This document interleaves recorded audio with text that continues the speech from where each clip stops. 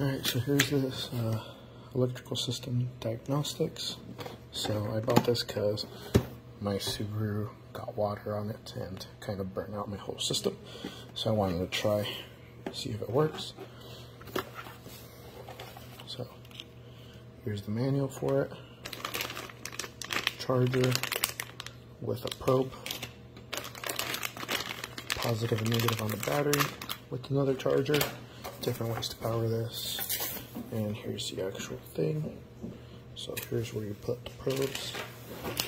So I'm guessing this one right here. Super long cable. That way you can power it from either your house or another car if yours is completely dead. Again, this is what it looks like. And here's an extender. Guessing it's to extend it. Yep. So in case you want a lot more, you have a lot more of extension. So there you go.